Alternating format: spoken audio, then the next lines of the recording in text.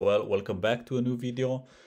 Today I want to show you how to add calculation objects for this space. For example, when we talk about horizontal surfaces or vertical surfaces. So the first thing is we have the calculation objects. You need to click on it, and then we have a couple of options. We stick with the first one, so calculation object, and then we have the draw rectangular calculation object. So I switch to 2D, and let's say I will go on this area. I want to know to add an horizontal surface at a height of 0.85, and then I want also vertical surface to be added on this vertical whiteboard. I think you can see it much better if I go on the construction and I click on it. So this is my surface, the vertical surface where I want to add the calculation objects, and then horizontal I will create or add a horizontal calculation object. So the first option, as I said, we go 2D, we can draw rectangular calculation objects, and then I just choose, let's say, this surface, and then it's done. And we can click on the surface actually, and we see the position, and we see also the size on the end. Here you can if you want to change the position, so a little bit higher or a little bit lower, you can do it like that. Or if you want to adjust the dimensions left, right, can be done easily by changing the current values from the current fields. So this is the horizontal surface. If you want to add a new one, let's say we go with a small one, just end of this classroom. So here we talk about the classroom. So now we have two horizontal surfaces. If you want to see them already, you'll see here calculation surface 3 and 4. And then yeah, we have the whole one. And if you want to specific see one, after we run the lighting calculation, we will see the lux level for each of these calculation surfaces. And let's work on the vertical now. This will be a little bit more tricky, let's say, because you have to rotate. So this is not predefined. The best way is to know the size of the vertical surface. I know that I have like 2 meter width, so I'll go like this, and then 1.5 meter, and then we have the surface. We know that it needs to be the height 1 meter, and then next step we'll have to rotate it, let's say 90 degrees. No, minus, we need,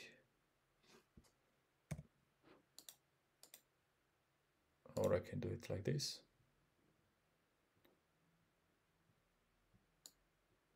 Yeah, here you go. Needs to be 90 degrees. Yeah, good. So now I have it rotated here, and I have to face it on the wall. And for this I go again 2D, and you click move, and now I try to place it over my surface. So I need to drag it a bit down, and yeah, here we go. Now let's go on 2D.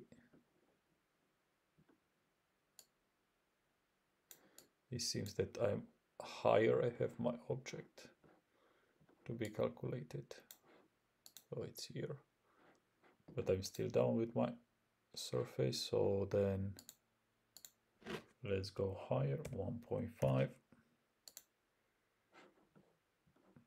A little bit higher, 1.8. Yeah, 7, I would say. Yeah, say almost there. 72. And good. So now we are overlapping my whiteboard. So now we have the all three surfaces. This is the vertical one and two horizontal. We can see it in the current view. What are my calculating objects? And here it's good that we see that here it's on the floor, so we need to adjust also the height. Let's place it 7.2 as well. Yeah, so once again have a double check, and then when you want to run the lighting calculation, just click on it, and then the result is when you use the horizontal and vertical surfaces for certain lighting concept, you'll get, the point is to get more accurate data or information related to the lux level. So that's the importance, or let's say usage of the calculation surfaces. And here, for example, on the first calculation, we have the 441 lux. Then second one, and then here we have, sorry, I just jumped the last one, the vertical one.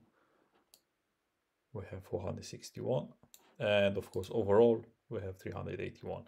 So that's what I said, use calculation surface when you want to have accurate, very accurate data related to the lux level for a specific space or specific task area, or I don't know, if you want to eliminate a painting on the wall, or you have a vertical surface that you want to know exactly the amount of light that it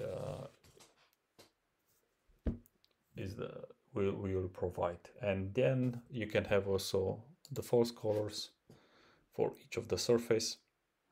You can see it in this case.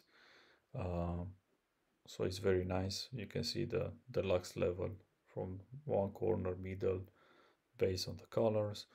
And if you want to change the surface, number 3, you can do the same. And also for the other one, we can just do it like that. Or you can do also the value chart.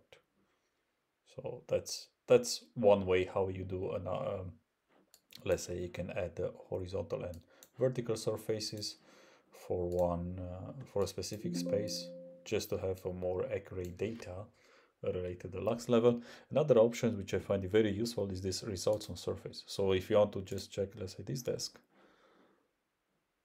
and let's say